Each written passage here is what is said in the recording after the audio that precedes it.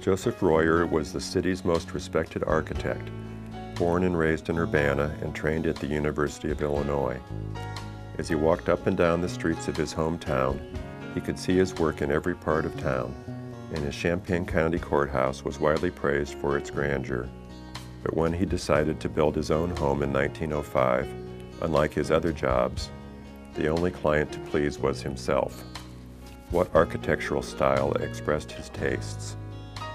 Well, there was one other important client, his wife Adelaide, whom he married in 1902. She was a wonderfully creative writer, a poet, and interior designer who worked with Joseph on several projects.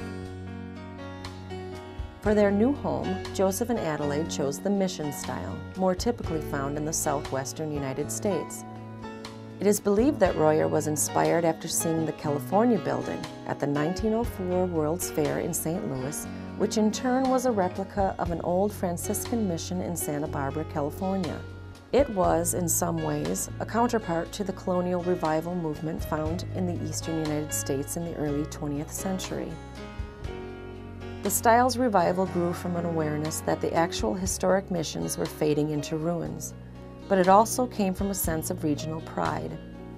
As California architect Felix Ray wrote in his tribute to the mission style, "Give me neither Romanesque nor Gothic, much less Italian Renaissance, and least of all English colonial. This is California. Give me mission." From this inspiration, Royer took the smooth stucco walls and the complex roof, made up of intersecting cross gables and covered in red clay tiles. Taking a note from the arts and crafts style of architecture popular at that time, the roof has overhanging eaves with exposed rafters underneath. Keeping with the earthy color palette of the mission style, there are a variety of different window shapes and sizes, all trimmed with red painted wood. And notice the redwood shingle-covered dormers. The charming and airy side porch on the east side of the building repeats the themes with its stucco finish and red tile roof, with large squat rounded arches as openings to the porch.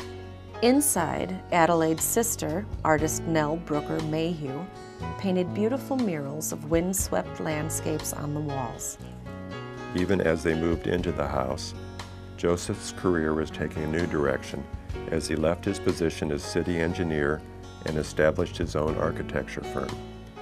He would go on to design many other Urbana landmarks, including the Lincoln Hotel, the Urbana Free Library, and the Urbana High School, among others. Joseph and Adelaide Royer lived here until their deaths in 1954.